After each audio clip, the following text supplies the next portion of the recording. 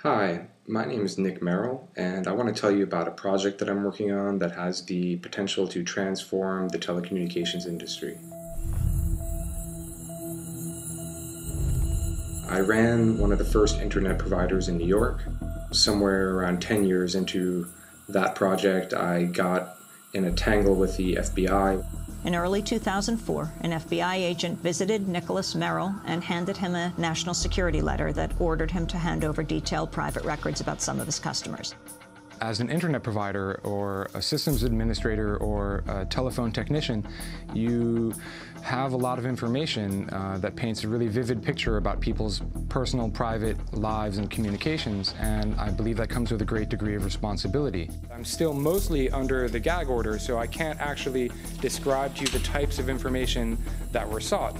I can't tell you who the client was or what they did, but I can tell you that most of the clients that I had were either businesses that you know well, like Mitsubishi Motors and IKEA and Snapple and people like that, or independent media outlets. In the interests of full disclosure, we were one of your clients, and we worked with Calyx. We worked with you. Yes. Did the FBI ask about us?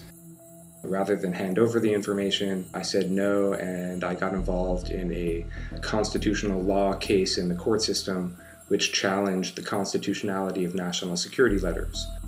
Even at that point, the case was known as Doe versus Ashcroft because my name and my company name couldn't be made public. After Mr. Ashcroft left, it became Doe versus Mukasey, and then after Mr. Mukasey left, it became Doe versus Gonzalez, and finally it ended up being called Doe versus Holder.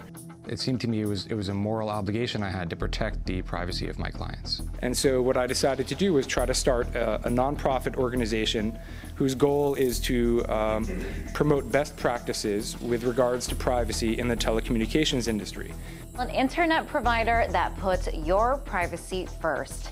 Sound like a dream? Well, someone wants to make it a reality. His name is Nicholas Merrill, and he's aiming to build a telecommunications company that shields customers from surveillance. The name of it is the Calyx Institute.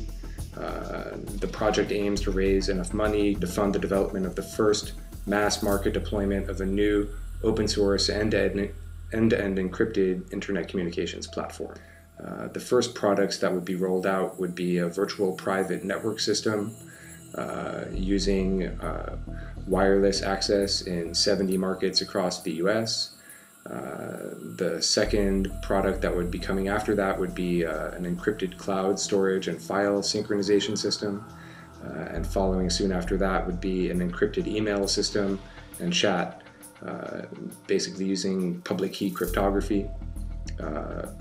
Then after that, the bigger stage that I'm really looking forward to is doing a voice over IP and mobile phone network.